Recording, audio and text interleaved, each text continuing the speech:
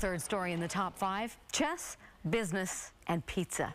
You've got to see what they're doing with business cards these days. No surprise, they're going digital. For that matter, so's pizza. Jay McFarland shows us how creating the perfect pizza has turned interactive. Well, today it's all about new designs and developments that might be coming your way. The first one comes from Pizza Hut. This is an interactive table where you can sit down and actually use your hands to swipe and control the perfect pizza. And if there's two of you, you can kind of argue and fight back and forth and drag different things onto your pizza. The people in the kitchen will see the pizza you're making and be able to make it on demand. The next thing is a new business card. We need some business card innovation, right? This business card is actually a mini game of Tetris. So you give it to somebody, it has a battery on it, and they can play Tetris on the card.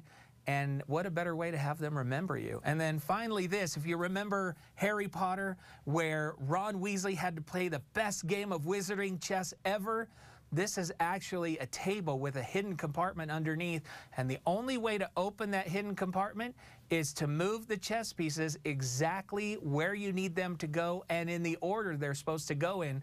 Otherwise, you're not getting in, you won't get the Sorcerer's Stone, and you won't save Hogwarts. All right, that's it from the browsers. Now back to you.